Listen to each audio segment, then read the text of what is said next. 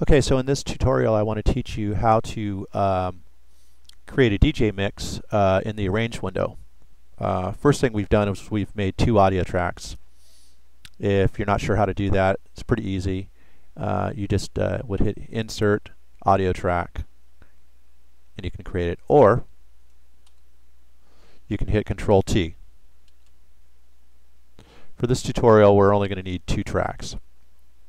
Next thing you're going to do is you're going to open up this window here, get to your effects, and I like to use EQ3 because it kind of has all the standard features of a DJ mixer, just like so. And then I like to take these EQs and push them all the way up. All the way up. You can do it the way you like to. I kind of like to have full on and full off type of situation. And the next thing we're going to do is we're going to drag in our track. So I'm going to hit the tab key, get in our range window here, and just to let you know, the way that this tutorial works, it's only going to work on version Live 5 and 6 that has auto warping. We're just taking advantage of the fact that Ableton's really good at figuring out the tempo of a song, even if it's not good at finding the exact beat point or the start of the beat. So with this way, just by kind of dragging and lining things up, it pretty much puts things on time 90% of the time. So let's go ahead and drag in our tracks. I'm going to drag it in from iTunes.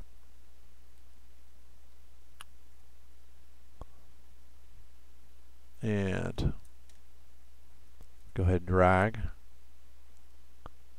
drag, just like so. And then we're going to open these up because we really want to take a look at the audio. Now, if you're dragging in songs for the first time, they may take a little bit of time to load up because it's got to figure out the warping. These are already warped, so it's pretty much ready to go.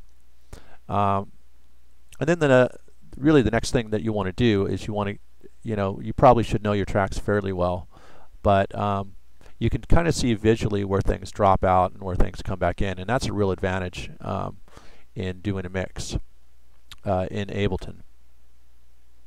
And so typically what I'm going to do is I'm going to take a look at my second track and make sure that where the first beat starts is actually the downbeat. So I'll solo that. I'll get in closer and yep, starts on a downbeat. So I know that this very first beat, when I line it up with the downbeat of this track, that they're going to match.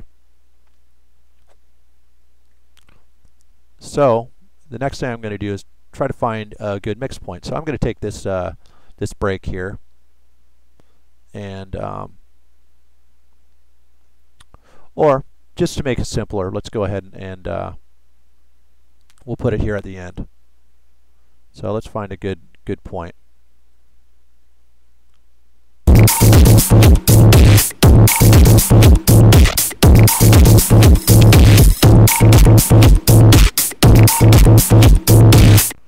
Probably right here sounds like a good place.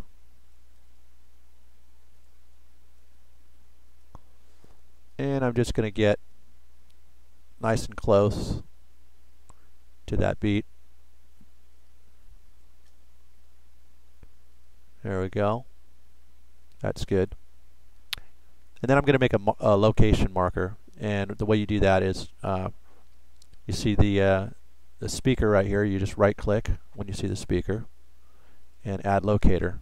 And then I can put mix in 1. That way I don't lose my spot when I'm trying to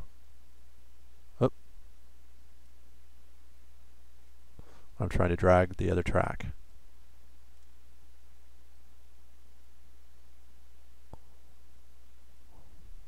Like so. And then you get in closer. You just want to make sure these beats line up.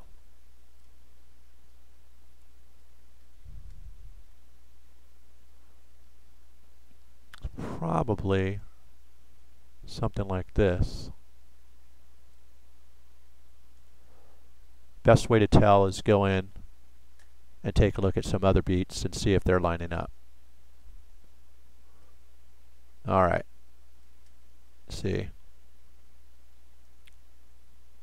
So we'll line this up here.